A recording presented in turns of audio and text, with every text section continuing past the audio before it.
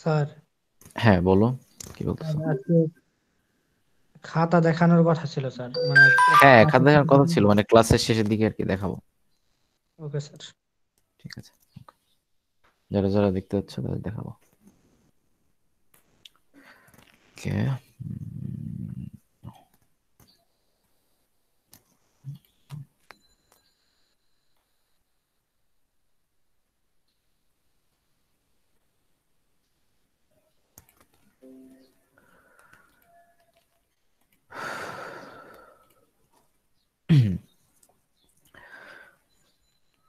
তোমরা কি লেকচার দেখতে পাচ্ছ? জি স্যার। আচ্ছা আচ্ছা, চ্যাপ্টারের নাম হচ্ছে স্কেজুলিং। আমরা জীবনের কোনো না কোনো সময় স্কেজুলিং বা শিডিউলিং, যেভাবেই উচ্চারণ করো আর কি, এই ওয়ার্ডটা ইউজ করে আসছো। স্কেজুলিং আসলে কি কি কাজে লাগে? স্কেজুলিং আমরা কেন করি নর্মালি?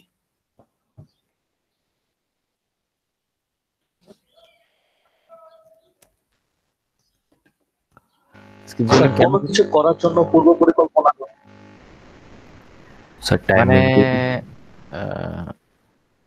টাইম টেবিল তো আসলে ধরো আমার একটা কাজ করতে হবে, আমি ধরো জানি আমার ধরো একটা পেপার পড়তে হবে, কিন্তু কখন পড়বো আমি এটা ঠিক করলাম না। স্যার কনফ্লিক্ট যেন না করে আর কি, এই জন্য হ্যাঁ, স্কেজুলিং। এইটাই যে আসলে কনফ্লিক্ট যেন না করে, কারণ আমার কাজ যে একটা থাকবে তা না।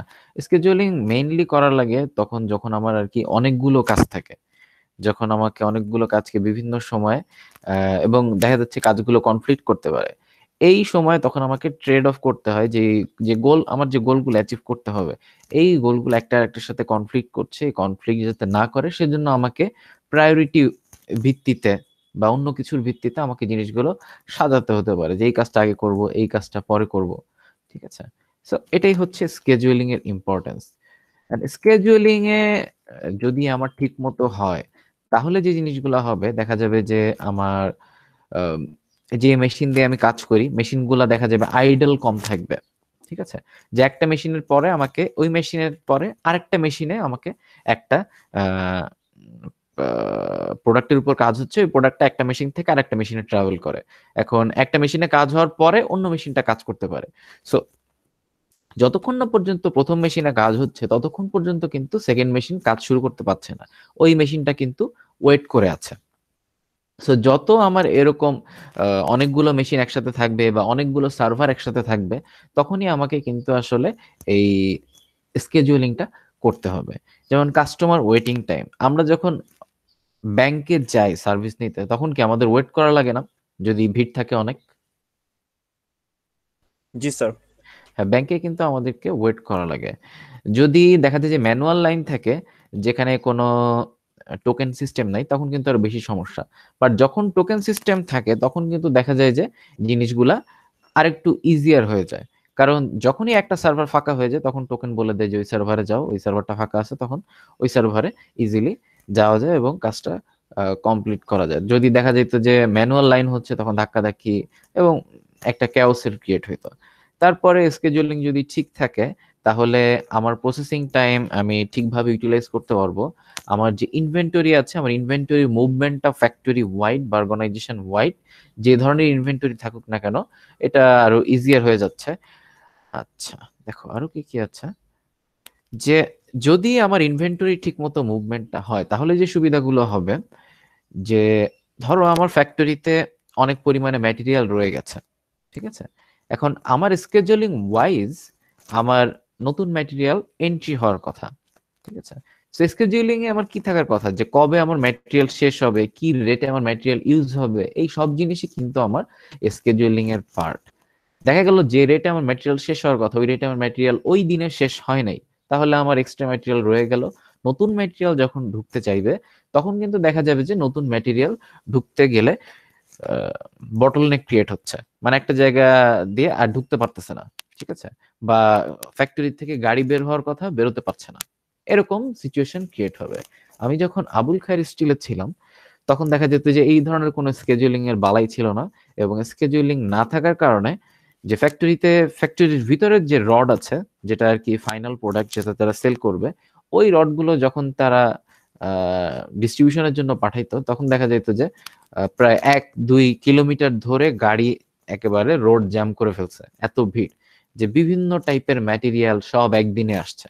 যেই জিনিসগুলো কিন্তু সিকোয়েন্স যদি ঠিক করা যেত, এটা কিন্তু খুব ইজিলি, যাতে একদিনের সব ম্যাটেরিয়াল না আসে এভাবে কিন্তু সিকোয়েন্স করা যেত। কিন্তু দেখা যায় যে স্কেজুয়ালিং গুলো বা সিকোয়েন্স গুলা ঠিক মতো করা হয় না এবং এদিকে কোনো খেয়াল রাখা হয় না।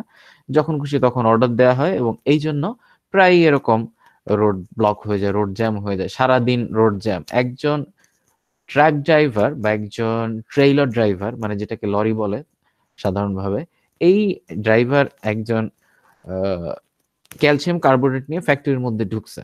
কারণ ক্যালসিয়াম কার্বোনেট নিয়ে ফ্যাক্টরির মধ্যে যে সে ঢুকেছে, সে 3 দিনের মধ্যে ফ্যাক্টরি থেকে আর বেরোতে পারেনি। যে ফ্যাক্টরিটা অনেক বড় এবং ফ্যাক্টরিতে এত পরিমাণে জ্যাম লেগেছে, ঠিক আছে।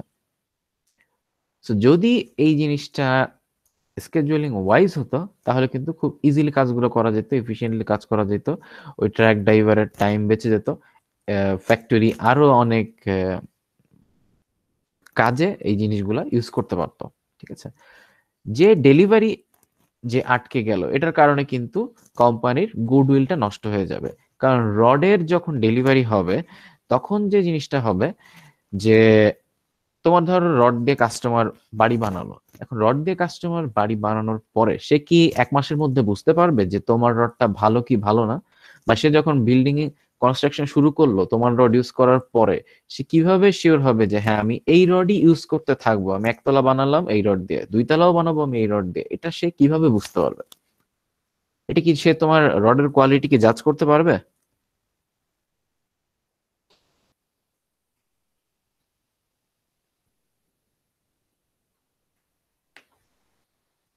তোমরা কি আসছো আমার সাথে? স্যার কোনো জায়গা থেকে যদি টেস্ট করা নাই, তোমার কি মনে হয় কাস্টমার এরকম কোন জায়গা থেকে টেস্ট করে নেয় কিন্তু স্যার এইসব বিল্ডিং টিল্ডিং? আমি রড কেনার আগে আমি জানবো না যে আমি যেটা নিতেছি সেটা ভালো কিনা? ধরো তুমি এখন ওয়েল নোন কোম্পানি থেকে রড নিয়েছো, তোমার কাছে 2টা অপশন আছে। তোমার হয়তো বিএসআরএম এর রডও আছে, তুমি তোমার কাছে উম, আবুল খায়ের রডও আছে। মানে এই দুইটা কিভাবে তুমি বুঝবা যে এটার কোয়ালিটি আসলে ভালো? এবং তুমি ধরো টেস্ট করতেছো, একটা স্পেসিমেন টেস্ট করছো, কিন্তু তোমার রড যে ভালো পড়ছে এটা তুমি বুঝবা কি করে? ইনিশিয়ালি তোমার যে ইমপ্রেশনটা ক্রিয়েট হবে কিসের মধ্য দিয়ে? তুমি যদি অন এখন টাইমে অন টাইমে যদি তুমি ডেলিভারি পাও, তাইলে কিন্তু তোমার একটা গুড ইমপ্রেশন ক্রিয়েট হবে ওই অর্গানাইজেশনের প্রতি। তখন তুমি বুঝবা যে হ্যাঁ, তারা তাদের ডেলিভারিটা একেবারে টাইমলি দিয়েছে, সো তাদের ম্যানেজমেন্ট আসলে আপ টু দি মার্ক, এবং এই ম্যানেজমেন্ট স্ট্যান্ডার্ড যদি তাদের প্রোডাক্টে বজায় থাকে, তাহলে তাদের প্রোডাক্টের কোয়ালিটিও আসলে এই টাইপেরই হওয়ার কথা।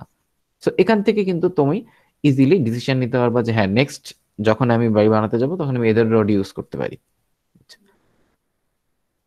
So good schedule results in more reliable delivery, and more reliable delivery results in goodwill for the company. Okay, বুঝা গেল? জি স্যার। আচ্ছা, কিন্তু স্যার নর্মালি বাড়ি বানানোর পরে আমি কিভাবে বুঝতে পারবো যে রডটা ভালো কিনা? এটা তো বোঝার উপায় নেই ওরকম ভাবে, আচ্ছা ঠিক আছে। আর বোঝার উপায় থাকলেও সেটা আমার আসলে জানা নাই। এখন দেখো, স্কেজুলিং করতে গেলে আমাকে একটা কাজ করতে হবে, যে সিকোয়েন্স করতে হবে, ঠিক আছে। স্কেজুলিং এর একটা পার্ট হচ্ছে সিকোয়েন্স করা। এখন কিভাবে আমরা সিকোয়েন্স করব? আমরা বিভিন্ন ভাবে সিকোয়েন্স করতে পারি।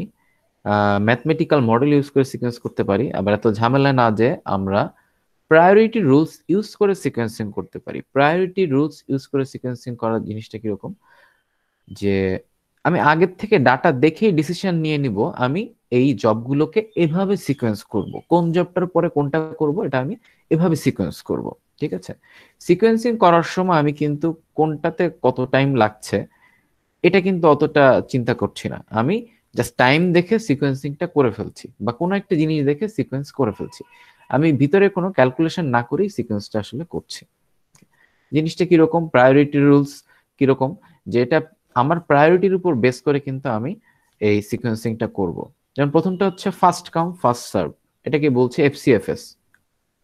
নর্মালি যত সার্ভিস অর্গানাইজেশন আছে যেটা ভিজুয়ালি সার্ভিস প্রোভাইড করে, ধরো রেস্টুরেন্ট, তারপরে সেলুন, তারপর হচ্ছে তোমার ব্যাংক, হসপিটাল, যেখানেই তুমি যাও দেখা যাবে যে ফার্স্ট কাম ফার্স্ট সার্ভ, কিন্তু যে তুমি আগে আসলে তোমার সার্ভিসটা তুমি আগে পাবে। শর্টেস্ট প্রসেসিং টাইম হচ্ছে যখন তোমার যে কাজটা করতে সবচেয়ে কম, ধরো তোমার কাছে 10টা জব আসছে, তুমি সরাসরি ভিজুয়ালি হয়তো সার্ভিস দিচ্ছ না, একেবারে লাইভ সার্ভিস দিচ্ছ না, তোমার কাছে কাজ জমা দিয়ে গেছে, তুমি এখন কাজ করে তারপর তুমি ডেলিভারি দিবা। এই ক্ষেত্রে দেখা যাচ্ছে শর্টেস্ট প্রসেসিং টাইম কিন্তু করা যায়, যে যে কাজটা করতে তোমার সব থেকে কম টাইম লাগবে ওই কাজটা তুমি আগে করে ফেললা, ঠিক আছে, তাহলে তোমার একটা কাজ শেষ হয়ে গেল, এরকম ব্যাপার।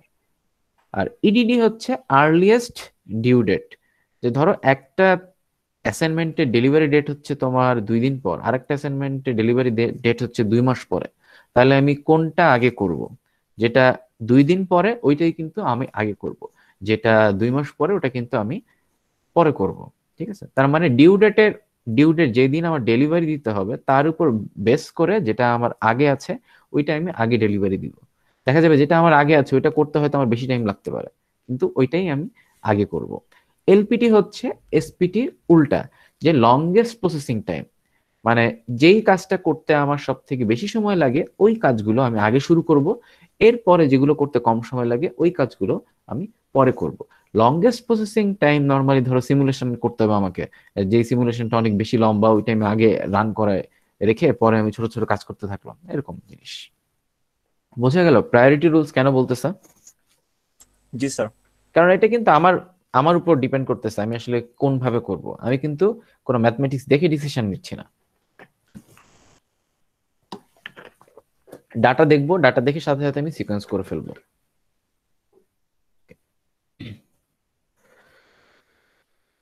তোমাদের ম্যাথে এই জিনিসটা দেয়া থাকবে, জব দেওয়া থাকবে, job work time or processing time দেয়া থাকবে, আর হচ্ছে জব ডিউ ডেট দেয়া থাকবে, মানে যে দিনের মধ্যে তোমাকে ডেলিভারি দিতে হবে। জব ওয়ার্ক টাইম মানে হচ্ছে যে এই কাজটা যদি তুমি ইন্ডিভিজুয়ালি করো, এ হচ্ছে একটা টাস্ক, এই টাস্কটা যদি তুমি ইন্ডিভিজুয়ালি করো তাহলে তোমার 6 দিন টাইম লাগবে। বি একটা টাস্ক, বি যদি তুমি ইন্ডিভিজুয়ালি করো তাহলে তোমার 2 দিন টাইম লাগবে। জব ডিউ ডেট 8 মানে হচ্ছে জবটা তোমাকে 8 দিনের মধ্যে ডেলিভারি দিতে হবে। এটা জিনিসটা মাসের তারিখের মতো চিন্তা করবা, যে শুরু থেকে যদি কাজটা 0 থেকে শুরু হয় তাহলে 0 থেকে 8 এর মধ্যে আমাকে ডেলিভারি দিতে হবে, ওকে, এরকম।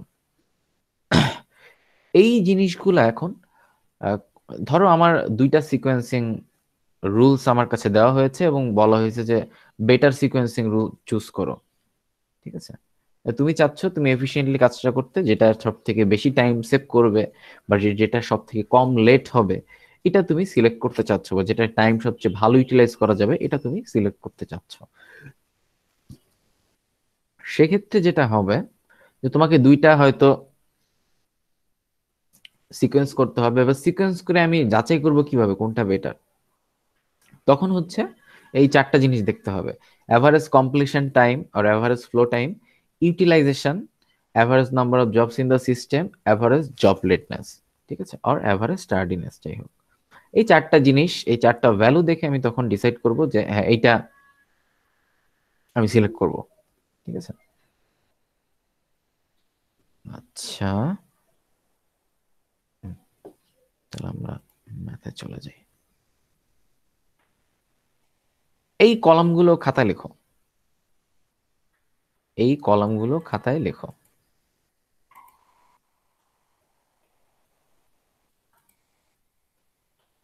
বুঝছো? এই যে স্যার এফসি এফএস এসপিটি এগুলো সব লিখবো? এফসিএফএস লিখে রাখো, এফসিএফ না এগুলো তো স্লাইডেই আছে, তুমি জাস্ট এটা লিখো, এই যে এটা।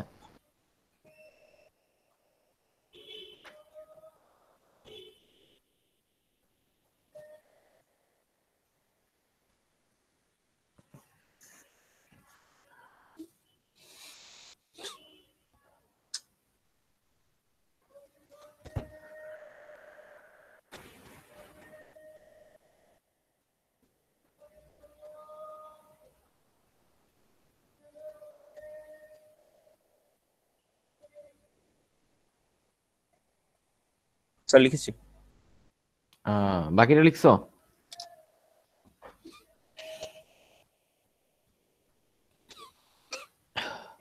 জি স্যার লিখেছি। আচ্ছা, ঠিক আছে। তাহলে তোমাদের এই প্রথম 3টা কলাম, এটা কিন্তু যদি ম্যাথ হিসেবে আসে এখান থেকে, তাহলে এই প্রথম 3টা কলামই কিন্তু দেওয়া থাকবে। তোমার জব দেওয়া থাকবে, মানে জবের নাম আর কি। ধরো দর্জির কাছে 5 ধরনের টাস্ক আসছে, একটা শার্ট বানাতে হবে, একটা পাঞ্জাবি বানাতে হবে, একটা প্যান্ট বানাতে হবে, একটা ফতুয়া বানাইতে হবে, আর একটা হয়তো স্যুট বানাতে হবে। এই প্রত্যেকটাই হচ্ছে এক একটা জব, এবং প্রত্যেকটার এই ইন্ডিভিজুয়াল টাইম দেওয়া আছে কমপ্লিট করতে কত সময় লাগে। একটা ইন্ডিভিজুয়ালি যদি শুরু করা হয় তাহলে কমপ্লিট করতে কত সময় লাগে। আর এখানে ডিউ ডেট দেওয়া আছে যে কত দিনের মধ্যে তোমাকে জিনিসটা ডেলিভারি দিতে হবে। চিন্তা করো এভাবে, এটা মাসের 8 তারিখের মধ্যে দিতে হবে, এটা মাসের 6 তারিখ, এটা মাসের 18 তারিখ, এটা মাসের 15 তারিখ, এটা মাসের 23 তারিখের মধ্যে তোমাকে ডেলিভারি দিয়ে দিতে হবে। আচ্ছা, প্রথমে আমাদেরকে যে কাজটা করতে হবে, আমরা এফসিএফএস করব না, আমরা প্রথমে করব এসপিটি। এসপিটি করলে তোমরা বাকিগুলো পারবা। আচ্ছা, এসপিটি হচ্ছে শর্টেস্ট প্রসেসিং টাইম। আমরা এডিডি দিয়েও শুরু করতে পারি, কোনো ব্যাপার না। আচ্ছা, আমরা এসপিটি দিয়ে শুরু করি। এবং শর্টেস্ট প্রসেসিং টাইম যদি আমি করি এবং আমার যদি এই ডাটা প্রোভাইডেড থাকে, তাহলে আমার সিকোয়েন্সটা কিরকম হওয়া উচিত? প্রথমে আমাকে সিকোয়েন্স লিখে নিতে হবে। সিকোয়েন্স লিখলে 1 মার্ক। স্যার বি আগে করব, না সরি স্যার সরি, হ্যাঁ বি আগে করব। বি তোমরা আগে কি করবো। শিওর বি বি আগে করব?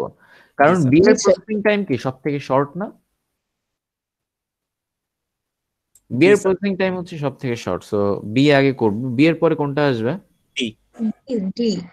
ডি, কারণ ডি এর হচ্ছে বি এর পরে তারপরটা, তারপরে এ, এ, তারপরে সি, ই। সি, ই।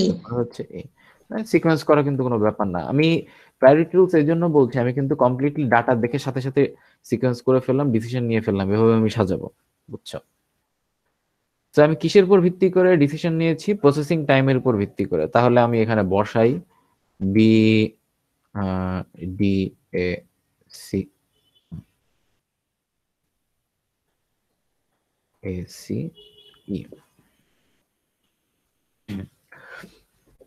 প্রসেসিং টাইম, এখন প্রসেসিং টাইম বি বরাবর কত বসবে? আমি ধরো সিকোয়েন্সটা করলাম, কিন্তু সিকোয়েন্স করে A B C D E বরাবর যেরকম ভাবে প্রসেসিং টাইম আছে আমি ওভাবেই বসিয়ে দিলাম, তাহলে কিন্তু জিনিসটা ভুল হয়ে যাবে। ঠিক আছে, তো আমাকে কিন্তু বি এর করসপন্ডিং প্রসেসিং টাইমটাই বসাতে হবে। তার মানে এখানে কত বসাবো? 2, 2, 3, 2, 3, 6, 8, 9। ক্লিয়ার? জি স্যার। আচ্ছা, এই যে সিকোয়েন্সিংটা করলাম, কারো কি কোনো কনফিউশন আছে স্যার? কিভাবে করলেন, কিভাবে এটা আসলো, কেন আমি এটা এভাবে লিখলাম? এনিওন?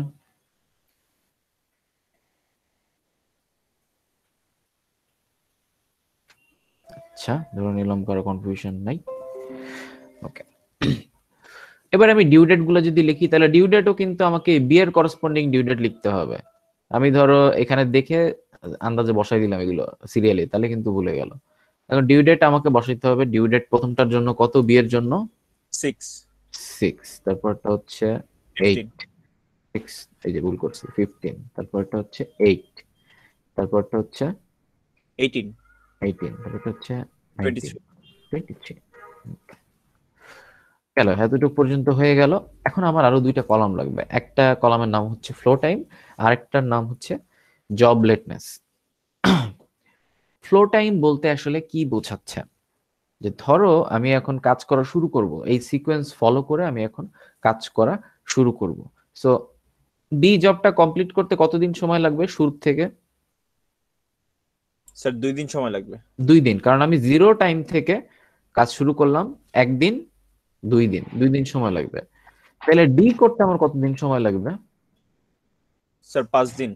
5 দিন। আমি যদি শুরু থেকে শুরু করি, জিরো থেকে শুরু করি, তাহলে কিন্তু প্রথমে আমাকে বি কমপ্লিট করতে হবে। বি কমপ্লিট হয়ে যাওয়ার পরে আমি কিন্তু ডি কমপ্লিট করব। ঠিক আছে, তার মানে বি না হলে কিন্তু আমি ডি করতে পারবো না। সো বি এর 2 দিনের পরে আমাকে এই 3 দিন ধরে কাজ করে 5 নাম্বার দিনে আমি ডেলিভারি দিতে পারবো। সো এটা কি হয়ে যাবে, মানে কিউমুলেটিভ করবো আর কি, 2 এর পরে 3 যোগ করে 5 হয়ে গেল। ঠিক আছে, তাহলে এ করতে কতদিন টাইম লাগবে? 11, এর কিউমুলেটিভ 2, 3, 6, তিনটা যোগ, মানে 5 আর 6 কোনাকুনি যোগ করলে যেটা হবে 11। তাহলে সি কি হবে? 11, 18, 19, 19 আর 19, 9 হবে হচ্ছে 28। স্যার এগুলো ডিউ ডেটের বাইরে চলে গেল না? হ্যাঁ, ডিউ ডেটের বাইরে চলে গেল তো। লেটনেস কাউন্ট করব। এই যে এই জন্যই তো আরেকটা কলাম আছে জব লেটনেস, যে আমার অ্যাকচুয়ালি কি লেট হচ্ছে এটা আমি এখন কাউন্ট করছি। ঠিক আছে, ডিউ ডেটের বাইরে তো যেতেই পারে। আচ্ছা, তো অনেক সময় দেখা যায় না অ্যাসাইনমেন্ট আমাকে লেটে জমা দেয় অনেকে। জি স্যার। হ্যাঁ, এটাই, মানে ডিউ ডেটের বাইরে তো যেতেই পারে। আচ্ছা আচ্ছা, তাহলে এই ফ্লো টাইম কিভাবে করলাম এটা বুঝছো? সো এই ফ্লো টাইমটা কি কিন্তু অ্যাকচুয়ালি কমপ্লিট করতে যে সময় লাগছে সেই অ্যাকচুয়াল কমপ্লিশন টাইম হচ্ছে ফ্লো টাইম। ওকে, এখন জব লেটনেস। জব লেটনেসে আমরা দেখব যে জবে আসলে লেট হচ্ছে কিনা আর লেট হচ্ছে না কিনা, এটাই আর কিছু না। সো এখানে কিন্তু কোনো নেগেটিভ কোনো ভ্যালু নাই। লেট হইলে লেটের ভ্যালুটা, লেট না হলে 0। তো প্রথমে দেখি যে প্রথমটা 6 তারিখে দিতে হবে, আমি 2 তারিখের মধ্যে কমপ্লিট করে ফেলেছি, তাহলে জব লেটনেস কত হবে? 0। 0। পরটা হচ্ছে 15 তারিখে দিতে হবে, আমি 5 তারিখের মধ্যে কমপ্লিট করে ফেলেছি, তাহলে এটাও 0। হবে। তো থার্ডটা হচ্ছে যে আমাকে 8 তারিখের মধ্যে কমপ্লিট করতে হবে, কিন্তু আমি 11 তারিখের মধ্যে কমপ্লিট করেছি, তার মানে কি আমার 3 দিন এক্সট্রা লেগেছে, তাহলে এখন কি হবে? 3। 3। এখানে কিন্তু কোনো মাইনাস টাইনাস কিছু নেই, জাস্ট ডিফারেন্সটা এতদিন লেট, জব লেটনেস এর 3 এতটুকু লেট। এরপরে হচ্ছে 18 তারিখে দেওয়ার কথা 19 তারিখে দিয়েছি, একদিন লেট। 1। 23 তারিখে দেওয়ার কথা 28 তারিখে দিয়েছি, 5 দিন লেট। এই চার্টটা কিভাবে তৈরি করলাম এটা কি ক্লিয়ার হয়েছে? জি স্যার। এটা যদি ক্লিয়ার হয়ে যায় তাহলে বাকিগুলা আর কি জাস্ট ফর্মুলা, ফর্মুলা দেখে দেখে তোমাকে আর কি বসাইতে হবে। চার্ট ভুল হলে কিন্তু পুরো ম্যাথে 0 পাবা। চার্ট করার পরেই আমাকে যে কাজটা করতে হবে, যে কোনো একটা চার্ট করার পরে নর্মালি আমরা যেটা করি সেটা হচ্ছে কি করি? সামেশন বের করি। সামেশন বের করি। Okay. তো সামেশন করি, এটা সাম করলে আসলে 28, এটা সাম করলে আসলে 65, এটা সাম করলে আসে 9। আমার কিন্তু ডিউ ডেটের সামেশন বের করার কোনো দরকার নাই। এই যে 4টা জিনিস আমাকে বের করতে বলেছে, এই 4টা জিনিস বের করতে গেলে আমার ডিউ ডেট গুলা কিন্তু জানা দরকার নাই। 4টা জিনিস কি ছিল? Average completion time, utilisation, average number of jobs in the system, আরেকটা হচ্ছে এভারেজ জব লেটনেস। ওকে, প্রত্যেকটারই ফর্মুলা আছে, চ্যাপ্টারে ফর্মুলা দেওয়া আছে। আচ্ছা, আমরা দেখি এভারেজ কমপ্লিশন টাইমের সাথে কোন টাইমটা রিলেশন আছে? Flow time. Flow time. Average completion টাইমের সাথে ফ্লো টাইমের রিলেশন আছে, কারণ কমপ্লিশন টাইম কিন্তু অ্যাকচুয়ালি ফ্লো টাইমই। সো প্রত্যেকটা জব করতে তোমার এভারেজে কতদিন সময় লাগছে এটাই হচ্ছে তোমার এভারেজ কমপ্লিশন টাইম। তাহলে আমার টোটাল কমপ্লিশন টাইম হচ্ছে 65, তাহলে এটা এভারেজ করব কি দিয়ে? জব আছে 5টা, 5 দিয়ে যদি ভাগ করে দিই তাহলে কিন্তু আমি এভারেজ কমপ্লিশন টাইমটা পেয়ে যাব। তার মানে ফর্মুলা কি হবে? Total flow time divided by number of jobs. বুঝা গেল?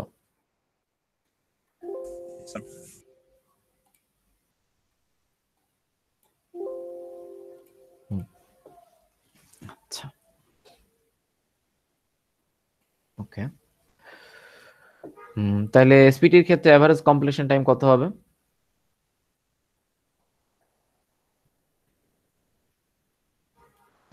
13 হবে। 13, কারণ টোটাল হচ্ছে 65, 65 ডিভাইডেড বাই জব আছে 5টা, 65 ডিভাইডেড বাই 5, তাহলে 65 ডিভাইডেড বাই 5 পেয়ে গেলাম 13। Okay.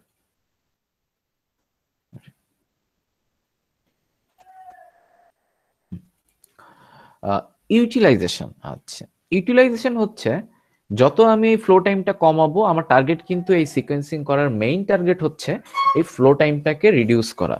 যত আমি ফ্লো টাইমটা রিডিউস করব তত কিন্তু আমার ইউটিলাইজেশন বাড়তে থাকবে। এখন কার সাপেক্ষে ইউটিলাইজেশনটা কাউন্ট হবে? প্রসেসিং টাইম, যে প্রসেসিং টাইমটা ফ্লো টাইমের কত কাছাকাছি যাচ্ছে এটাই কিন্তু আমি আসলে বের করতেছি। ঠিক আছে, সো যেহেতু এটা ইউটিলাইজেশন এবং একটা পার্সেন্টেজে আসবে, এই প্রসেসিং টাইমটা ফ্লো টাইমের সাপেক্ষে কতটুকু হয়েছে এটাই আমি চেক করে দেখছি, ঠিক আছে? তাহলে ইউটিলাইজেশনটা কি হবে? কে ভাগ কে হবে? Sir processing time divided by হচ্ছে flow time into 100%, 100 processing time divided by total, flow. মানে দুইটাই টোটাল, তাই না? জি sir, total. Total processing time divided by total flow time, ঠিক আছে? এটা হচ্ছে আমার ফর্মুলা, ইউটিলাইজেশনের ফর্মুলা। তাহলে এটা যদি করি কি আসবে? প্রথমে 28 ডিভাইডেড বাই 65 ইন্টু 100, 43.76 বা 77, 43.07 বা 08, 43.08%, ঠিক আছে? একটু কমাই দিই, 43.07%, ওকে। Average number of jobs in the system, average number of jobs in the system, আচ্ছা, average number of jobs in the system শুনে কি মনে হচ্ছে? এটা বেশি হওয়া বেটার নাকি কম হওয়া বেটার? স্যার বেশি হবে এটার। আচ্ছা, ধরো তোমার দুইটা মিড টার্ম পরীক্ষা আছে একদিনে, আরেকটা স্টুডেন্টের একটা মিড টার্ম পরীক্ষা আছে একদিনে, তাহলে কার জন্য বেটার? যার একটা আছে। যার একটা আছে। তাহলে বুঝতে পারছো যে ধরো তুমি ব্যাংকে যাচ্ছ, ব্যাংকে লাইনে আছে একজন, সার্ভারের সামনে লাইনে আছে 10 জন, আর একজন সার্ভারের সামনে লাইনে আছে একজন, তাহলে কোনটা বেটার? স্যার যেখানে একজন। সিস্টেমের জন্য কোনটা বেটার? সিস্টেমের জন্য কিন্তু ওই একজনই বেটার, কারণ একজন কাজ করার পরেই সে আরেকজনকে সাথে সাথে সার্ভ করতে পারবে, এখানে কোনো জায়গায় থেমে থাকতেছে না কাজ, ঠিক আছে? So average number of jobs যত কম হবে তত কিন্তু সিস্টেমের জন্য better. Actually average number of jobs ultimate ইউটিলাইজেশনে যাবে বা আলটিমেট পর্যায়ে যাবে যখন মাত্র একজন থাকবে বা একটা জবের প্রেশার থাকবে তখন। সো এই প্রসেসিং টাইমটার উপর ডিপেন্ড করে সেটা, যে প্রসেসিং টাইম, আমি যদি ফ্লো টাইম যদি আমার 28 হতো তাহলে বোঝা যেত যে এই সিস্টেমের উপর পুরো সিস্টেমটা কমপ্লিট হয়েছে এবং পুরো সিস্টেমের উপর মাত্র একটা জবের প্রেশার আছে, ঠিক আছে? একটা জবের প্রেশার আছে, কিন্তু আমার কিন্তু টাইম লেগেছে ডাবল, তার থেকেও বেশি। তার মানে আমার সিস্টেমে কিন্তু এর থেকে অনেক বেশি প্রেশার আছে, জবের প্রেশার। তো এটা যেটা হচ্ছে, এটা হচ্ছে ইউটিলাইজেশনের জাস্ট উল্টাটা। টোটাল ফ্লো টাইমকে এমন টোটাল প্রসেসিং টাইম দিয়ে ভাগ করে দিব, তাহলে কি পাবো? 65 ডিভাইডেড বাই 28, 2.32। মানে আমার সিস্টেমে দুইজনের সবসময় দুইজন থাকতেছে, আমি দুইজনকে সার্ভ করতেছি সবসময়, মানে একজনকে কাজ করতেছি আরেকজন সবসময় ওয়েট করে আছে, এরকম একটা সিচুয়েশন, ঠিক আছে? আর অ্যাভারেজ জব লেটনেস হচ্ছে এই যে টোটাল যে জব লেটনেস আছে এটা ডিভাইডেড বাই যতগুলো জব আছে, তাহলে কত হবে? জব লেটনেস এখানে আছে 9, 9 ডিভাইডেড বাই 5, 1.8। ক্লিয়ার কি করলাম?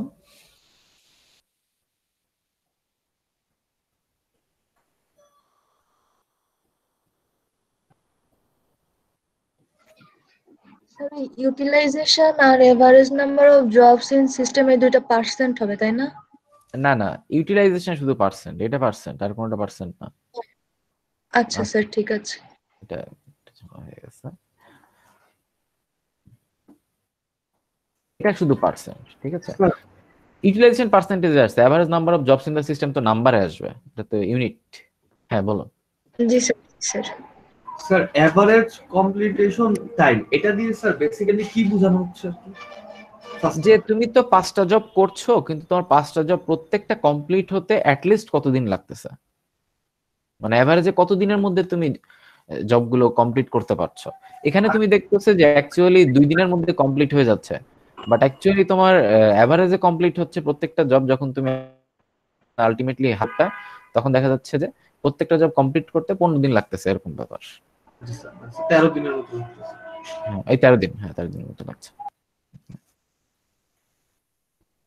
আচ্ছা, ওকে, তাহলে আমরা এসপিটি করে ফেললাম। আমরা যদি এফসিএফএস করি তাহলে কি করব বলো তো?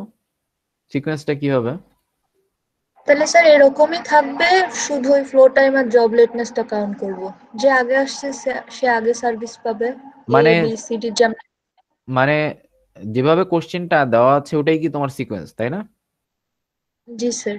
হ্যাঁ, তার মানে সিকোয়েন্স কিন্তু তোমার ABCDE যেভাবে কোশ্চেনে দেওয়া আছে ওইটাই কিন্তু তোমার sequence, FCFS, first come first serve. যেভাবে তোমার কাছে সিরিয়াল দেওয়া ছিল তুমি ওভাবেই আর কি করবা। ওকে, তাইলে এটা বের করা ইজি। আমরা তাহলে এটা না করি, আমরা একটা কঠিন করি, ইডিডি। আমরা যদি এখন ইডিডি করি তাহলে কিভাবে করবো?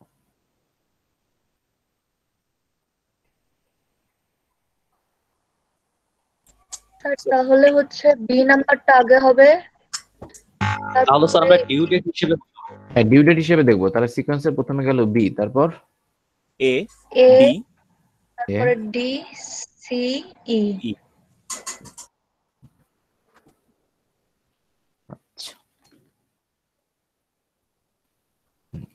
তাহলে এগুলো চেঞ্জ হয়ে যাবে না? জি স্যার। আচ্ছা, এগুলো তাহলে আমাকে চেঞ্জ করে ফেলতে হবে। এই যে এখানে কিন্তু ইডিডি করে দেওয়া আছে অলরেডি। দেখো, BADCE করে ফেললাম, প্রসেসিং টাইম আমি সাজাইলাম, কিন্তু এখানে আমি প্রথমে প্রসেসিং টাইমটা লিখবো না, এখানে আমি প্রথমে লিখবো ডিউ ডেট। ডিউ ডেটটা কিভাবে সাজানো আছে, বড় ছোট থেকে বড় আর কি। এই যে 6, তারপরে হচ্ছে 8, তারপরে 15, 18, 23, এবং তারপরে আমি করসপন্ডিং প্রসেসিং টাইমটা লিখলাম। আগেও লিখলে সমস্যা নেই, ঠিক আছে। এরপরে ফ্লো টাইম বের করব। ফ্লো টাইম কত আসতেছে, 2, তারপর হচ্ছে 2 আর 6 8, 8 আর 3 11, 11 আর 8 19, 19 আর 9 28। এখানে আমি সামেশন যদি বের করি, এটা 28 চলে আসলো ফ্লো টাইম। জব লেটনেস দেখো এখানে চলে আসছে 6। তাহলে কি আগেরটার থেকে কি এটাই জব লেটনেস কম আসছে না? জি স্যার। আচ্ছা, কিন্তু ফ্লো টাইম কি এটাতে কম না? জি স্যার। আচ্ছা, ফ্লো টাইম কিন্তু এটাতে কম। আমরা যদি এখন ক্যালকুলেট করি, এফসিএফএস না, আমরা ইডিডি ক্যালকুলেট করি, তাহলে প্রথমটার অ্যান্সার কত হবে?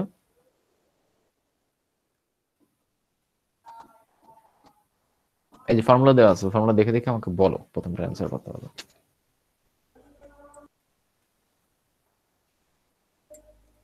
68 divided by 5. 13.6। 68 ডিভাইডেড বাই 5 কত আসলো? 13.6। এরপরটা কত ইউটিলাইজেশন?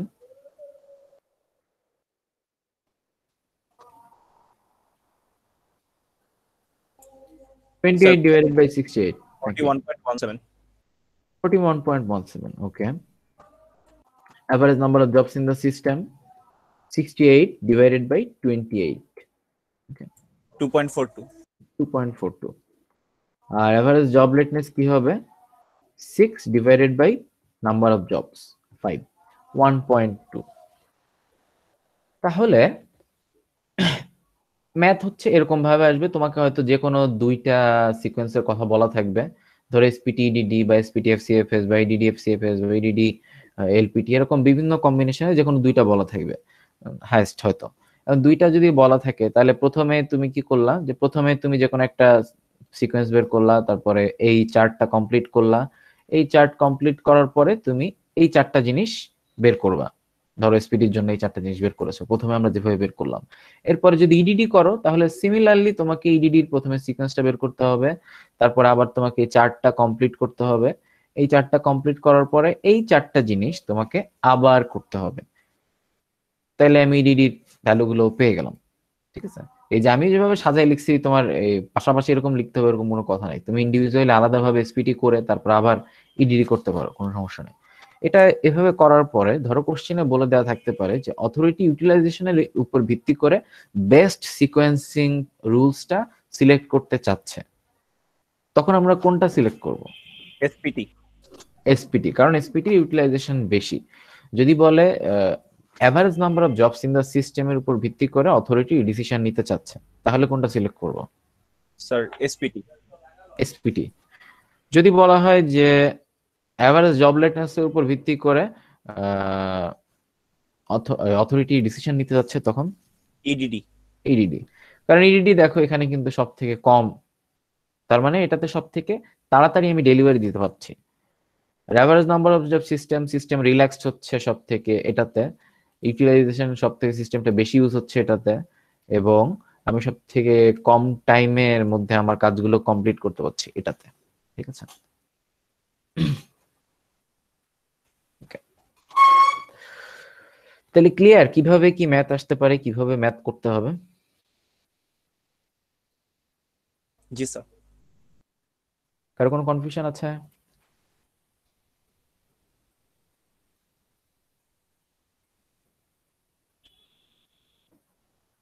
এনিওয়ান কোনো কোশ্চেন থাকলে না জিজ্ঞেস স্যার। করতে পারো।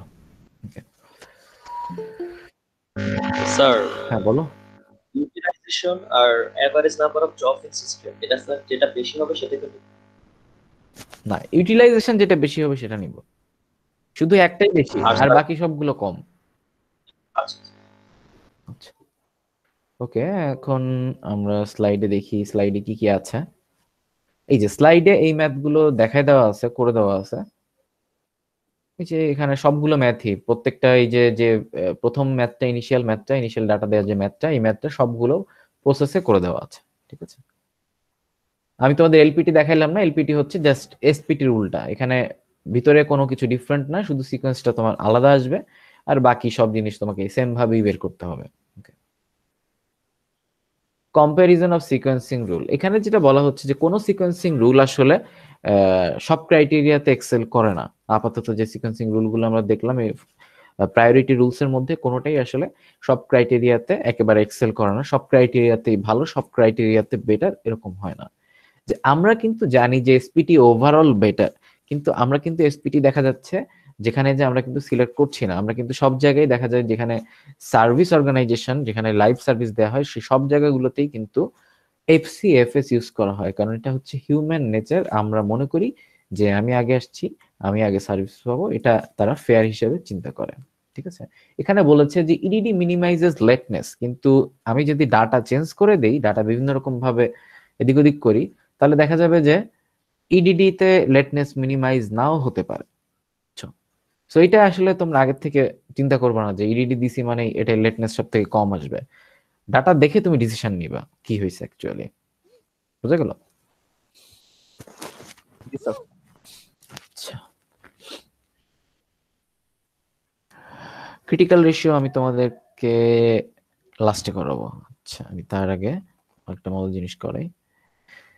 এই যে একটু আগে আমরা দেখলাম এখানে কি একটা মাত্র প্রসেসিং টাইম দেওয়া ছিল না? জি স্যার। আচ্ছা, একটা মাত্র প্রসেসিং টাইম দেওয়া ছিল মানে হচ্ছে এখানে কিন্তু যে সার্ভিস স্টেশন বা যে ওয়ার্ক স্টেশন বা যে সার্ভার, সেটা কিন্তু একজনই বা একটা মেশিনেই সার্ভিসটা কিন্তু দিচ্ছে, কারণ এখানে একটা প্রসেসিং টাইম দেওয়া আছে। বাট যদি এরকম হয় যে সিকোয়েন্সিয়ালি দুইটা মেশিনে একটা জিনিস কাজ করে, ধরো একজন দর্জির কথা চিন্তা করো, সে প্রথমে একটা কাপড় কাটলো, তো এখানে একটা জব হইলো, মানে এখানে একটা মেশিনে কাজ করলো, সে কাটিং মেশিন। এরপরে কাটার পরে কিন্তু তাকে জিনিসটা সেলাই করতে হবে, সে কিন্তু কাটার আগে সেলাই করতে পারবে না। বুঝতে পারছো? জি স্যার। আচ্ছা, তার মানে এই কাটিং মেশিনটা হচ্ছে ওয়ার্ক স্টেশন ওয়ান, এই যেটা সেলাই মেশিন বা সিউইং মেশিন সেটা হচ্ছে ওয়ার্ক স্টেশন টু বা ওয়ার্ক সেন্টার টু। এখন ওয়ার্ক সেন্টার ওয়ান কিন্তু ইন্ডিপেন্ডেন্ট, কারণ এটাতেই তোমার প্রথম কাজ হচ্ছে, এবং এটার কাজ না হলে কিন্তু ওয়ার্ক সেন্টার টু কখনোই কাজ স্টার্ট করতে পারবে না। সো ওয়ার্ক সেন্টার ওয়ান হচ্ছে ইন্ডিপেন্ডেন্ট, ওয়ার্ক সেন্টার টু হচ্ছে ওয়ার্ক সেন্টার ওয়ানের উপর ডিপেন্ডেন্ট। এরকম যদি সিচুয়েশন অ্যারাইজ করে, দুইটা মেশিনে কাজ হচ্ছে, প্রসেসিং টাইমও দুইটা দেওয়া, কারণ দুইটা মেশিনে ডিফারেন্ট টাইম ধরে কাজ হয়, ডিফারেন্ট জব ডিফারেন্ট টাইম ধরে কাজ হয় এক একটা মেশিনে। সো তখন দেখা যাবে যে আমাকে যে রুলসটা অ্যাপ্লাই করলে আমার জন্য টাইমটা মিনিমাইজ করা বা আইডল টাইম, মেশিনের যে ওয়েটিং টাইম, একটা মেশিন কাজ করবে না আর একটা মেশিন কাজ করবে, ওই যে কাজ না করা টাইমটা, এই টাইমটা রিডিউস করা যায় জনসনস রুল অ্যাপ্লাই করলে। তো জনসনস রুলটা কি আমরা একটু দেখি, তার আগে আমরা যেটা করব, আচ্ছা আমরা ম্যাথটা দেখি। এখানে একটা ম্যাথ দেখাই দেওয়া আছে, আমরা এটাতে করব না যেহেতু এটা দেখাই দেওয়াই আছে, বা যেটা দেখাই দেওয়া নেই এটা করব। এই জিনিসটা তোমরা একটু খাতায় তুলো।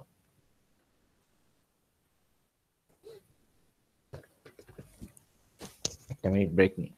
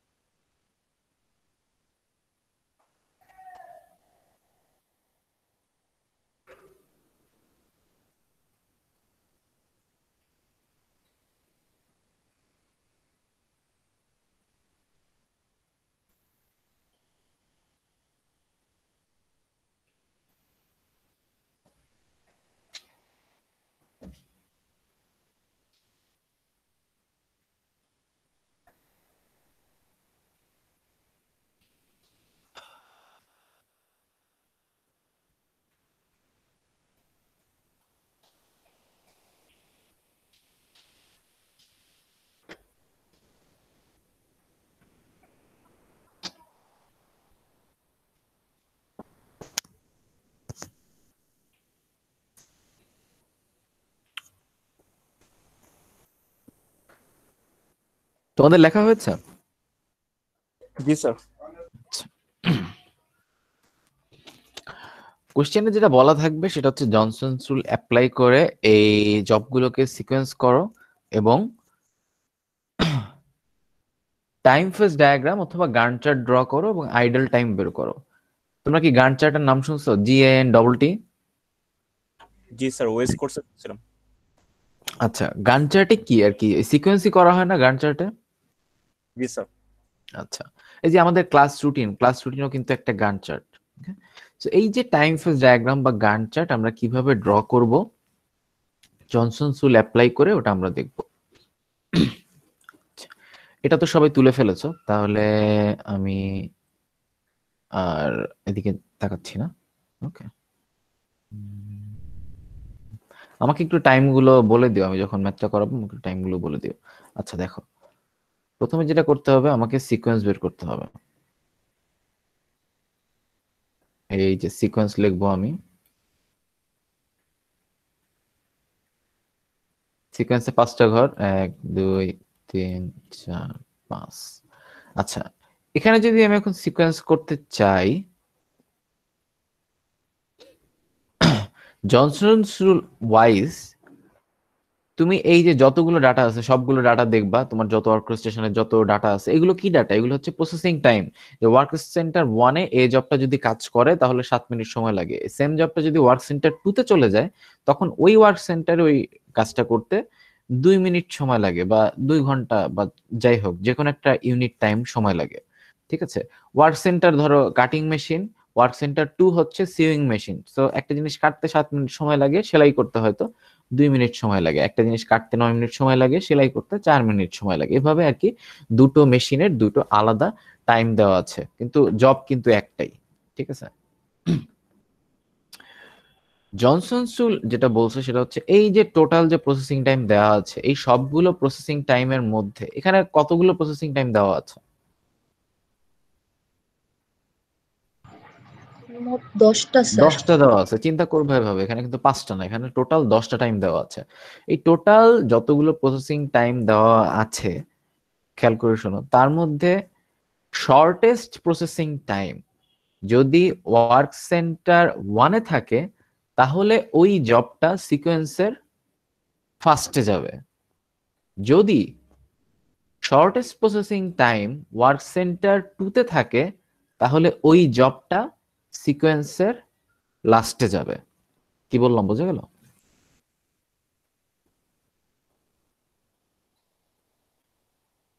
স্যার 2 এর ক্ষেত্রে কি বললেন? 2 এর ক্ষেত্রে বলেছি হচ্ছে যদি শর্টেস্ট প্রসেসিং টাইম সেটা যদি ওয়ার্ক সেন্টার 2-তে থাকে তাহলে ওই যে জবটা যেটা শর্টেস্ট প্রসেসিং টাইম ওই জবটা সিকোয়েন্স যেটা আমি লিখলাম ওই সিকোয়েন্সের লাস্টে চলে যাবে। ক্লিয়ার? স্যার জি স্যার। আচ্ছা, তাহলে এখানে এই ম্যাথের ক্ষেত্রে শর্টেস্ট প্রসেসিং টাইম কোনটা? 1। 1, তাই না? এটা শর্টেস্ট প্রসেসিং টাইম হচ্ছে 1, এটা কোথায় আছে? Work system work centre, work centre 1-এ আছে, তাহলে সিকোয়েন্সের কোথায় যাবে? ডি ফার্স্টে যাবে। ফার্স্টে যাবে। ওকে, আচ্ছা যদি এটা মাউস পয়েন্টার কই, এই যে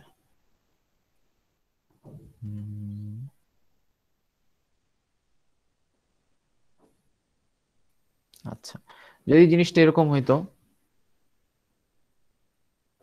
2 1 তাহলে কি হতো? তাহলে স্যার ডি লাস্টে যেত। তাহলে ডি কিন্তু লাস্টে চলে যেত। এই জিনিসটা কি ক্লিয়ার হইলো যে কেন কোথায় কিভাবে কি যাচ্ছে? জি স্যার।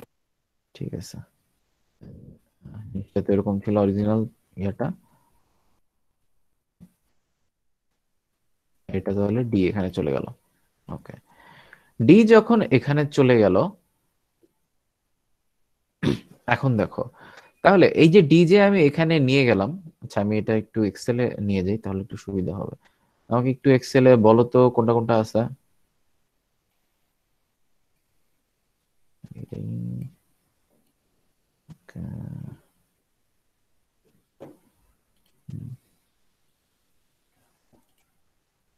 এ বি সি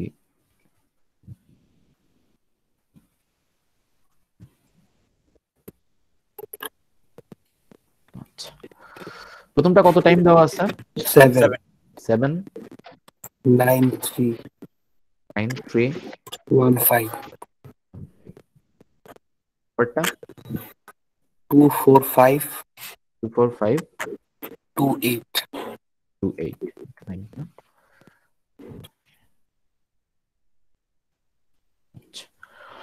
তাহলে ABCD গেল, এটা গেল। এখন আমি কোনটা ডি জবকে সরাই নিয়ে গেছি সিকোয়েন্সে। এখন ডি জবকে যদি সিকোয়েন্সে ওইদিকে সরাই নিয়ে গেছি, তাহলে আহ, যে জিনিসটা হবে, এই ডি জবটা আমি সিকোয়েন্সের ফার্স্টে নিয়ে যাওয়া মানে কিন্তু এই যে দুইটা টাইম পিরিয়ড, এই দুইটা ওয়ার্ক স্টেশনের কাজই কিন্তু ফার্স্টে চলে গেল। সো এই যে 2, এটা কিন্তু আর ফার্দার ক্যালকুলেশনের মধ্যে আসবে না এই সিকোয়েন্স করার ক্ষেত্রে। এটা হচ্ছে ওয়ার্ক সেন্টার 1, ওয়ার্ক সেন্টার 2, কিন্তু আর আসবে না। বুঝতে পারছো? তার মানে এটা যখন চলে যাবে আমি এটা পুরোটাই আর কি কেটে দিব। এটা ধরো আমি পেন্সিল দিয়ে কেটে দিলাম, মনে মনে পেন্সিল দিয়ে কেটে দিলাম বা কলম দিয়ে কেটে দিলাম। এটা। তাহলে বাকি থাকলো আর কয়টা কয়টা প্রসেসিং টাইম? 4টা স্যার, ঠিক আছে 8টা। 8টা। 8টা প্রসেসিং টাইম বাকি থাকলো। 8টার মধ্যে শর্টেস্ট প্রসেসিং টাইম কোনটা? এ স্যার, এর ওয়ার্কস্টেশন 2 এ, প্রথমে তাহলে সিকোয়েন্সে প্রথমে কাকে দিছি? Sir, D D. ঠিক আছে, হ্যাঁ, ডি। তাহলে প্রথমে দিছি এই ডি, তাহলে বাকি আছে আর 8টা। এর মধ্যে শর্টেস্ট প্রসেসিং টাইম কোনটা? স্যার, এর ওয়ার্কিং স্টেশন 2 এ এবং 2 তে, মানে 2 তে শর্টেস্ট প্রসেসিং টাইম। এখন 2 তে যদি শর্টেস্ট প্রসেসিং টাইম, তাহলে আমরা কি বলছিলাম রুলসটা? স্যার, লাস্টের দিকে এ লিখবো। লাস্টে যাবে। তাহলে এখানে লাস্টে যাবে, তাহলে এ চলে গেল লাস্টে। ক্লিয়ার?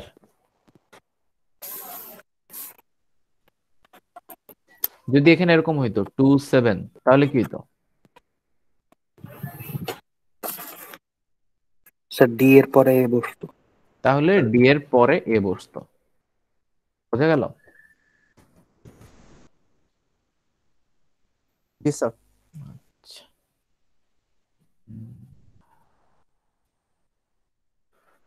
7 2, ওকে।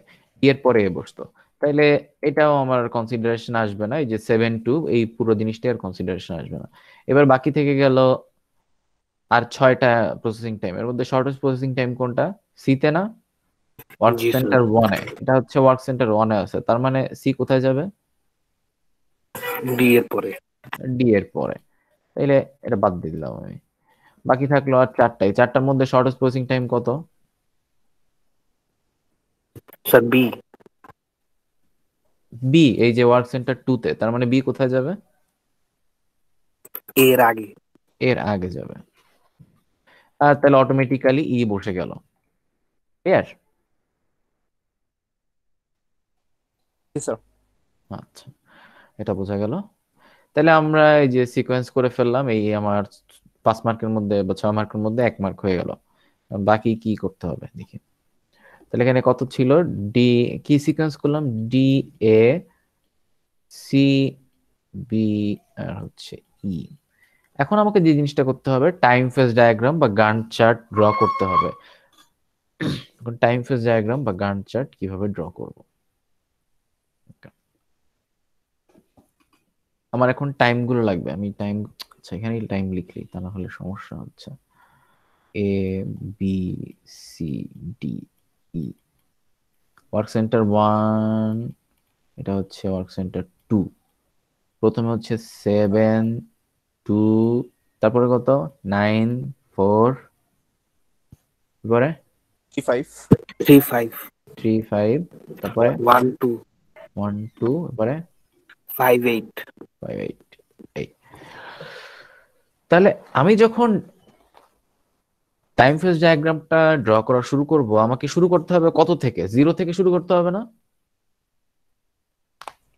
জি স্যার। এবং আমার কিন্তু ওয়ার্ক সেন্টার 2টা। তাহলে আমি 2টা ওয়ার্ক সেন্টারই এখানে প্রথমে যেটা করব, ওয়ার্ক সেন্টার 1 লিখে নিব, বক্স আঁকবো একটা। এবারে আমি ওয়ার্ক সেন্টার 2 লিখে নিব। এই দুইটা কিন্তু একেবারে নিচে নিচে বক্স করা, একেবারে লাগানো একটা আরেকটার সাথে। তাহলে প্রথমে ওয়ার্ক সেন্টার ওয়ানের সিকোয়েন্সটা আমি ফলো করব। যখন আমি ওয়ার্ক সেন্টার ওয়ানের টাইম ফেজ ডায়াগ্রামটা ড্র করব তখন আমি ওয়ার্ক সেন্টার ওয়ানের সিকোয়েন্সটা ফলো করব। ওয়ার্ক সেন্টার ওয়ানের সিকোয়েন্স ফলো করলে আমার কিন্তু ওয়ার্ক সেন্টার ওয়ানের টাইমগুলো নিয়ে কাজ করতে হবে। তার মানে সিকোয়েন্স হচ্ছে ডি প্রথমে, তাহলে ডি জবের টাইম কত এখানে 1 না? জি স্যার। ওয়ার্ক সেন্টার ওয়ানের টাইমটা দেখছি, তাহলে 0 থেকে যদি শুরু করি তাহলে কত পর্যন্ত যাবে? 0 থেকে 1, এই 0 এই 1 এই হচ্ছে আমার ডি। ক্লিয়ার? জি স্যার। তাহলে ডি চলে গেল, এখন আমার বাকি আছে এবার হচ্ছে সি। ডি এর পরে এখানে সিরিয়ালে দেখো সি আছে। এখন সি এর টাইম পিরিয়ড ওয়ার্ক সেন্টার ওয়ানে কত? 3। 3। সি এর টাইম হচ্ছে ওয়ার্ক সেন্টার ওয়ানে 3, এখানে দেখো এই 3 নাম্বারটা হচ্ছে 3।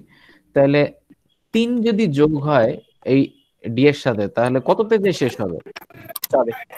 4-এ। একের সাথে তুমি জাস্ট সিম্পলি 3 যোগ করে দাও, তাহলে কত পেয়ে গেলা?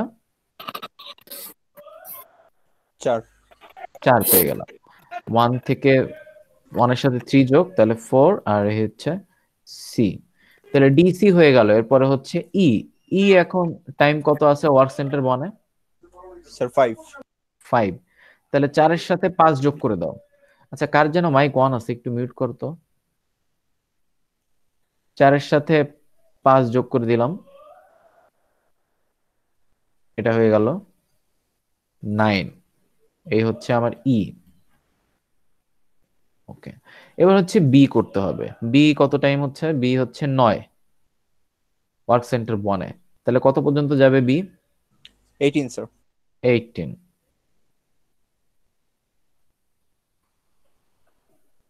একটু সমস্যা হয়েছে।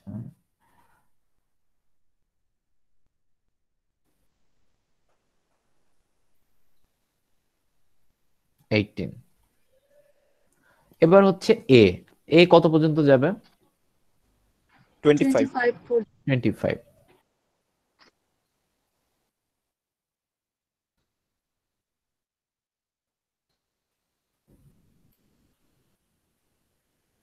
এই হচ্ছে আমার এ। ওকে, তাহলে এখানে বুঝতে পারছো যে আমি কিভাবে আর কি ড্র করছি, যে প্রতিটা ইয়া কিন্তু সেম সেম না। আমি কিন্তু টাইম পিরিয়ড দেখে আমি কিন্তু ওই ওয়াইজ জিনিসটা ছোট বড় করে দিচ্ছি রেক্ট্যাঙ্গেল গুলা। ক্লিয়ার? জি স্যার। এখন হাতের আন্দাজে যতটুকু করা যায় আর কি। এটার জন্য তোমার স্কেল নিয়ে বসা লাগবে না, স্কেল নিয়ে করার কোনো দরকার নেই। তুমি হাতের আন্দাজে আর কি করবা। তুমি 9 মিনিট কত বড় হবে, 8 মিনিট কত বড় হবে, বা 9 মিনিটের তুলনায় 2 মিনিট কত বড় হবে, এগুলো তো দেখলেই বোঝা যায়। আর 9 মিনিটের তুলনায় 8 মিনিট হয়তো অত ভালোভাবে ডিফারেন্স করা যায় না, কিন্তু 9 এর সাথে 4 বা 9 এর সাথে 2 এগুলো যাতে ইজিলি ডিস্টিংক্ট করা যায়, ইজিলি যাতে ডিফারেন্স করা যায়, সেভাবে আর কি আমাকে ড্র করতে হবে। তাহলে ওয়ার্ক সেন্টার ওয়ানের কাজ ইনিশিয়ালি শেষ। এবার হচ্ছে আমি ওয়ার্ক সেন্টার 2 এর কাজ দেখব। ওয়ার্ক সেন্টার ওয়ানে যখন ডি জবটার উপর কাজ হচ্ছিল তখন কি আমি ওয়ার্ক সেন্টার 2 তে কোনো কাজ করতে পারবো? না স্যার, কেন পারবো না? কারণ কাপড় কাটার আগে তো আমি সেলাই করতে পারবো না। হ্যাঁ, কাপড় কাটার আগে আমি সেলাই করতে পারবো না, এবং যেহেতু ডি হচ্ছে আমার সিকোয়েন্সের 1 নম্বর জব, আমি তো এই সিকোয়েন্স ব্রেক করে কিন্তু কোনোটাই করতে পারবো না। বুঝছো? সো আমাকে এই যে সিকোয়েন্স আমি ওয়ার্ক সেন্টার ওয়ানে করেছি এই সিকোয়েন্সটাই আমাকে ওয়ার্ক সেন্টার 2 তে ফুললি মেনটেন করতে হবে, গিভেন দ্যাট ওয়ার্ক সেন্টার 1 এ কাজটা কমপ্লিট হয়েছে, তারপরে ওই কাজটা আমি ওয়ার্ক সেন্টার 2 তে নিয়ে করতে পারবো। কাপড় প্রথমে সেলাই করতে হবে, প্রথমে কাটতে হবে, কাটার পরে আমি ওটা সেলাই মেশিনে পাস করতে পারবো। সো এই যে 0 থেকে 1 যতক্ষণ পর্যন্ত এই মেশিনের উপর কাজ হবে এই টাইমটাকে আমরা বলবো আইডল টাইম। 0 to 1 আইডল মানে হচ্ছে IDLE। আইডল মানে হচ্ছে অলস, এটা ভালো হলো না।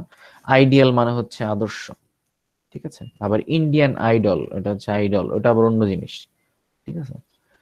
এই আইডল মানে হচ্ছে অলস।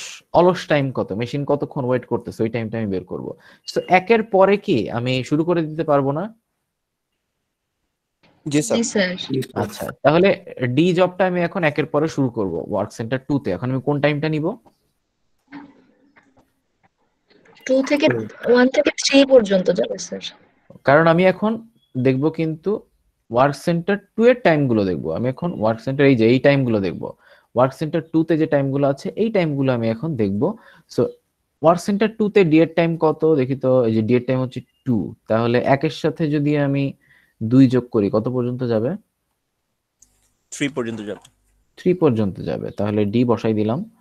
হ্যাঁ 3 পর্যন্ত গেল।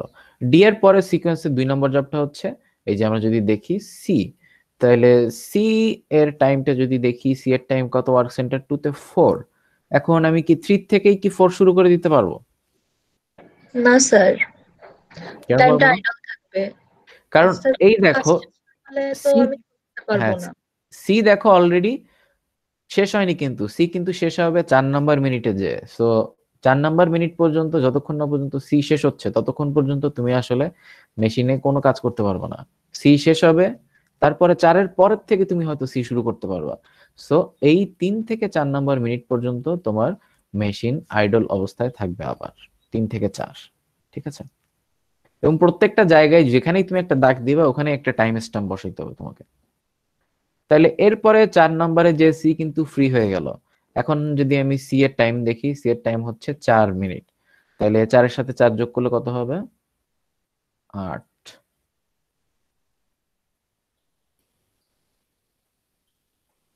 বোঝা যাচ্ছে কিভাবে আমি আইডল টাইম গুলো বসাইলাম? একটা আইডল টাইম কেন বসাইছি বুঝলে তুমি বাকিগুলো বুঝতে পারবা। স্যার আগেরটা বুঝছি, এটা বুঝি 3 থেকে 4 স্যার সি মাঝখানে 1 ঘন্টা। 4 ছিল না, 5 ছিল। কি? সি এর সি সাথে 5 ছিল। সি এর সাথে কত ছিল? 5 আছে। 5 ছিল। এটা থ্যাংক ইউ ঠিকভাবে বলার জন্য। তাহলে সি এর সাথে যদি 5 থাকে তাহলে 4-এর সাথে 5 যোগ করলে কত হবে? 9 স্যার। 9। তাহলে এটা 9 পর্যন্ত যাবে। আচ্ছা 3 থেকে 4 বুঝো নাই তাই না? জি স্যার। এই যে দেখো ডি এ যখন আমি ওয়ার্ক সেন্টার 2 এর টাইমটা বসালাম তখন এটা শেষ হচ্ছে কত? 3 নাম্বার মিনিটে। এখন ডি এর পরে সিকোয়েন্সে কার আসার কথা? সি এর আসার কথা। জি। কিন্তু সি দেখো উপরের মেশিনে কিন্তু এখনো কাজ হচ্ছে। এখন একটা মেশিনের একটা জবের উপর কি আমি দুইটা মেশিন দিয়ে সিমুলটেনিয়াসলি কাজ করব? না স্যার। এই জন্য এই যে সি এর যেহেতু এখনো শেষ হয়নি, যতক্ষণ না পর্যন্ত সি উপরে শেষ হচ্ছে ততক্ষণ পর্যন্ত আমি সি নিচে করতে পারবো না। 4 নাম্বার মিনিটে যে সি কিন্তু শেষ। আচ্ছা স্যার, বুঝতে পারছি। ঠিক আছে? আচ্ছা তাহলে সি এর পরে ই আসার কথা, আমি কি শুরু করতে পারবো? জি স্যার পারবো। হ্যাঁ, কারণ কি সি কিন্তু মানে ই কিন্তু এমন টাইমে শেষ যে সময় এখানেও সি শেষ, তার মানে 9 নাম্বার মিনিটের পরের থেকে 10th মিনিট থেকে এটা কিন্তু কাজটা করা যাচ্ছে।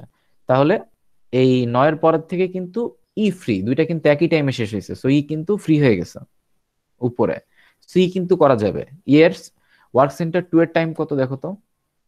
8 দেখতেছো? 8। তাহলে 8 যদি যোগ করে দিই 9-এর সাথে তাহলে কত আসবে? 17।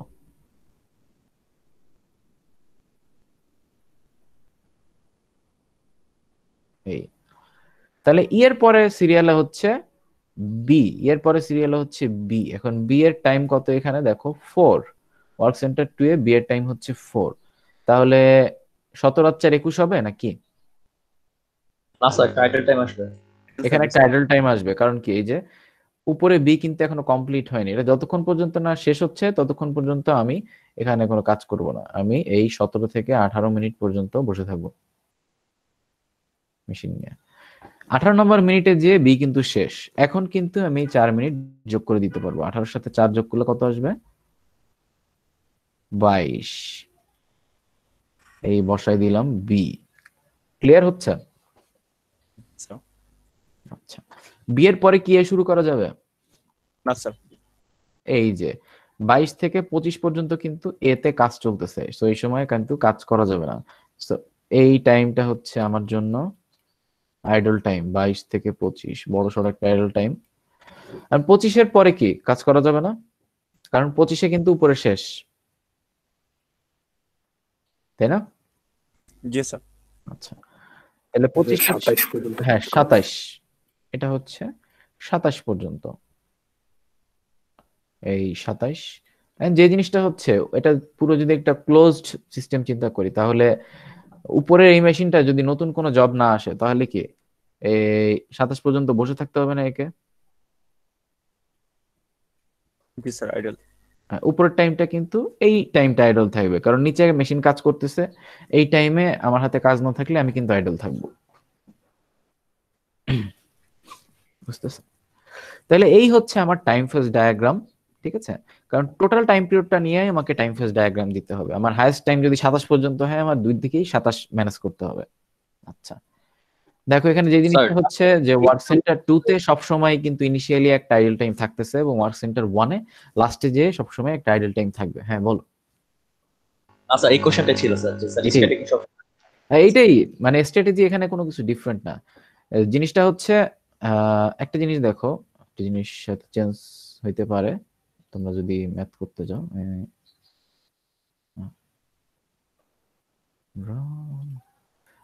যদি এটা এরকম হইতো 10, তাহলে কি আমি শুরু করতে পারতাম? জি স্যার, পারতাম। হ্যাঁ, তাহলেও কিন্তু পারতাম, কারণ কিন্তু আগেই শেষ হয়ে গেছে। এখন আগে শেষ হয়ে গেছে বলে যে আমি এখানে আগে শেষ করে দিতে পারবো বা শুরু করে দিতে পারবো তা কিন্তু না, কারণ এর আগের যে কাজটা ওটা কিন্তু মেশিন 2 তে এখনো চলতেছে। সো এইটা যতক্ষণ না পর্যন্ত শেষ হবে ততক্ষণ পর্যন্ত আমাকে কাজ করে যেতে হবে। বুঝছো? বুঝতে পারছো? জি স্যার। এখন হচ্ছে আমাকে আইডল টাইমটা বের করতে হবে। আইডল টাইম বের করব, এই লিখলাম idol time. Idol time work centre 1 এর জন্য এবং ওয়ার্ক সেন্টার 2 এর জন্য। ওয়ার্ক সেন্টার 1 এ আইডল টাইম কত? স্যার 2। 2। ওয়ার্ক সেন্টার 2 তে আইডল টাইম কত? এভাবে দেখো, প্রথমে হচ্ছে 1 মিনিট, এরপরে 3 থেকে 4 আরেক মিনিট, এরপরে 17 থেকে 18 আরেক মিনিট, এরপরে 22 থেকে 25 3 মিনিট। কত হলো? 6 মিনিট স্যার। 6। তাহলে টোটাল আইডল টাইম সিস্টেমের হচ্ছে 8 মিনিট। এটাই হচ্ছে টাইম ফেজ ডায়াগ্রাম বা গান্ট চার্ট, এবং সেই ওয়াইজ আইডল টাইম বের করা। এই পুরো জিনিসটা হতো একটা ম্যাথ, এবং এটা হচ্ছে শর্টেস্ট টাইম লাগবে এটা যদি আসে এটা করতে, এবং এটা হচ্ছে যতগুলো চ্যাপ্টার মিডে পাবা এটা হচ্ছে সবচেয়ে ইজিয়েস্ট ম্যাথ,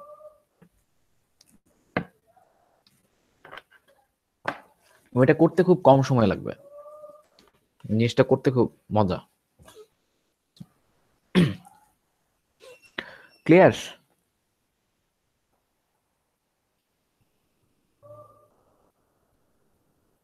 বুঝতে পারছো? জি স্যার। আচ্ছা, তাহলে আমরা রবিবারে তো পরীক্ষা নিব। রবিবারে পরীক্ষা নিয়ে আমরা যেটা করব, ক্লাসটা এই চ্যাপ্টারে যে বাকি পার্ট ছিল এটা শেষ করে দিব। ঠিক আছে, এই চ্যাপ্টারের বাকি পার্টটা শেষ করে দিলাম। ওকে, দেখা যাক। তাহলে আজকে এ পর্যন্ত থাকবে, আর খাতা দেখাবো তার আগে আমি ইয়াটা নিয়ে নিই,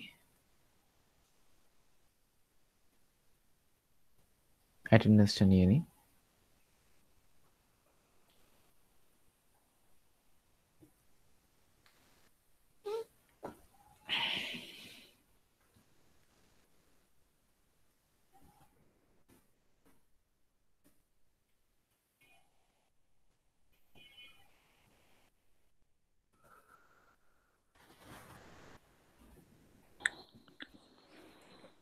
স্যার সিটি সিলেবাস কি যে গত ক্লাস পর্যন্ত? হ্যাঁ, চ্যাপ্টার 7 শুধু, এটা আমি এলএমএস এ জানাই দিব। Sorry, আচ্ছা স্যার। মানে ক্লাসে তো বলেই দিলাম, আর এলএমএস ও আমি সিলেবাসে তো বলবো না, ডেটটা আমি জাস্ট জানাই দিব। ওকে, তোমরা হচ্ছে সেকশন এ সিলেবাস কি স্যার এক্সামে? চ্যাপ্টার 7, যেটা আগের 2 ক্লাসে করছো, যেটা ডিমান্ড ফোরকাস্টিং। ডিমান্ড ফোরকাস্টিং হচ্ছে সিলেবাস, আগের 2 ক্লাসে যেটা করেছো এটা। ঠিক আছে? জি স্যার। একটা মাত্র চ্যাপ্টার, টাইমলি পরীক্ষা দিবা।